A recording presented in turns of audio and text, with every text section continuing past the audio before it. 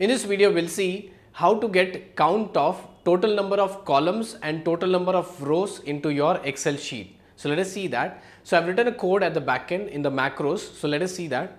So I'll just open, I'll go to developer tab, click on this Visual Basic, okay, and that's the code which is written here. Yeah. So you see sub procedure, I've written into this module, that is I_miscellaneous, okay. In that I have written this macro, sub procedure row column count. If you want, you can change it.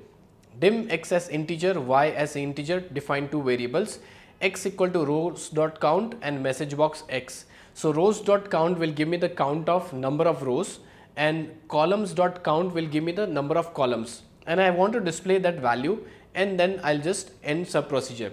But now let us see if I execute, if I click on this step into, and I've got this error message. It says runtime error 6 overflow. When it says overflow, there's something problem in that. So let us see if I'll just click on this debug. Okay, I've clicked on debug and I'll just keep my cursor on this place. I've kept my cursor on this place. Rows.count, the value is given as 1048576. These are the number of rows which I have.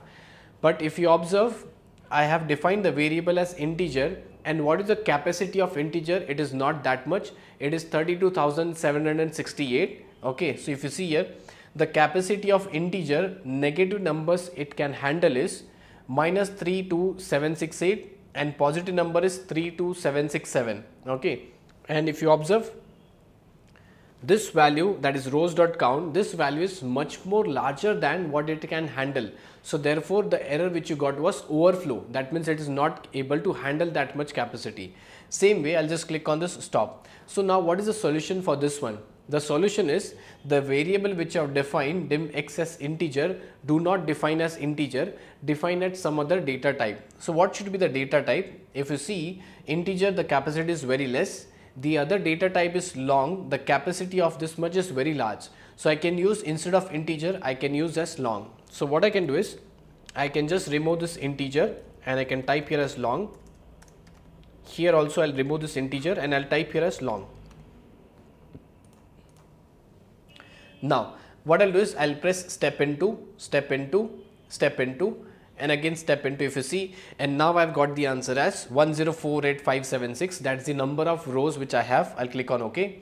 Now if I want the columns, I'll just click on the step into, again step into.